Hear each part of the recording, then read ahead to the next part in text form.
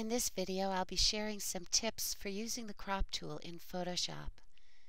This video was inspired by a post from Bohan Zivkovic at Design Easy. You can read his post by going to the URL shown on the screen. And now I'll switch over to Photoshop.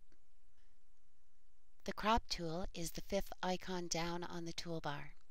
When you choose the crop tool, a frame will appear around the image. There are handles at the corners and midpoints of each side of the frame, and you could use those handles to visually crop your image. Up in the options bar, over on the left, there's a crop preset menu. Crop can occur on two different levels. The first is ratio. And when I'm in the ratio level, width and height fields will display to the right of the menu. Between those two fields is a button for reversing the orientation of the crop. So this image is landscaped or horizontal. If I were to click this button with the double arrow in it, it would keep the proportion the same, but it would reverse the orientation, so it would be cropped to vertical or portrait. By clicking it again, I can set it back to horizontal. There is a clear button, a straighten button, which I'll be talking about later, and then there are a couple of menus. One is for the overlay. You can see in the crop frame that there is a grid over it, a 3x3 grid. So if I wanted a different overlay for positioning, I could go up to the overlay menu and choose one of the other options, for instance diagonal. And now I have more of a diamond kind of grid in my crop frame. I'll set that back to rule of thirds. The next button is for additional options that you can turn on or off when using the crop tool.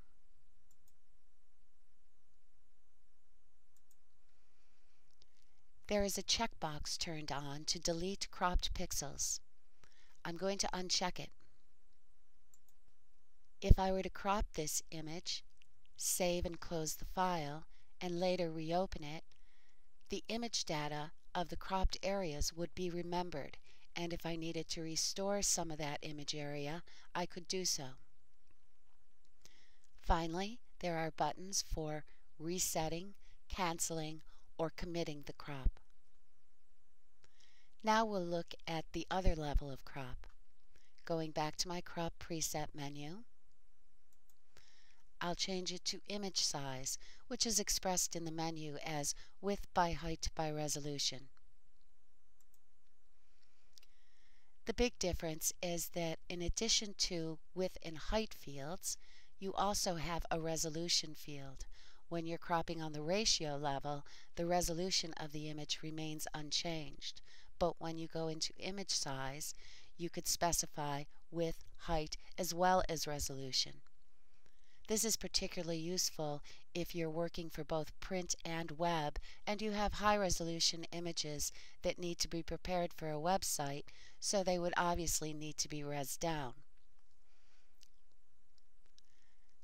Going back to my crop preset menu, you'll see that there are some default settings on both ratio level and image size level.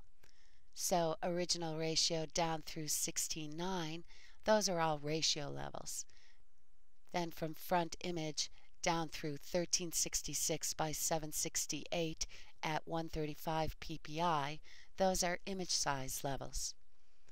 You can also create your own custom preset. To do that, your first step is to specify the width and height that you want. This is particularly useful, especially if you're working for web and images need to be sized for, say, a pop-up window. So my first step will be to specify the size. I'm going to set this image size to a width of 380 pixels by 350 pixels at a resolution of 72 pixels per inch.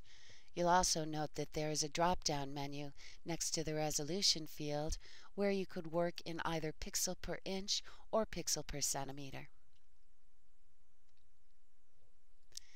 And now I can go ahead and commit this crop by clicking the check mark. And I'll go back to my crop preset menu and down towards the bottom select New Crop Preset.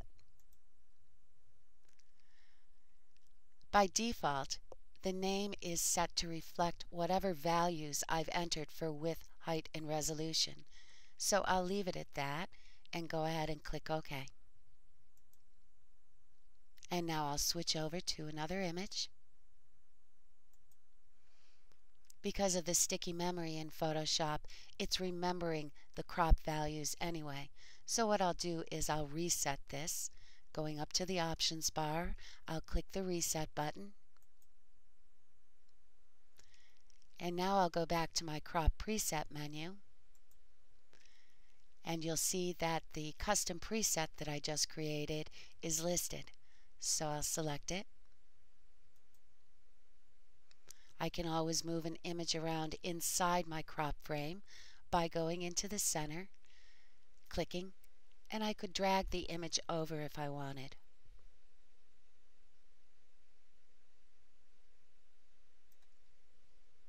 And I'll go ahead and commit this crop as well.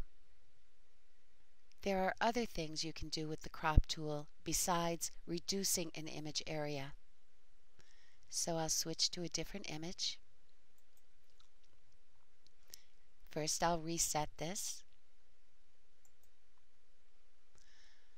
The crop tool can also be used to straighten an image. You can see that this image is a little tilted, and what I'd like is to rotate the image so that the far shoreline is horizontal. There's a couple of ways I can do this. One of the simplest ways is to simply drag to rotate. First I'll need to click inside the frame to activate the grid. And now if I go and hover outside any one of the handles, you'll see that my cursor changes to a rotate icon. When I see that cursor change, I can click, hold, and drag to rotate the image inside the crop frame. I'll show you another method that you can use. So I'll cancel this. You also have a straighten function in the crop tool that can be useful if you have maybe a shorter area that you're using to judge the vertical or horizontal plane. First I'll need to click back inside my crop frame to activate the grid. And now up in the options bar, I'm going to click the straighten button. When you activate the straighten function, your cursor displays the crosshairs. And now I'll come down to my image, and what I'm going to do is drag out a short stretch along that far shoreline.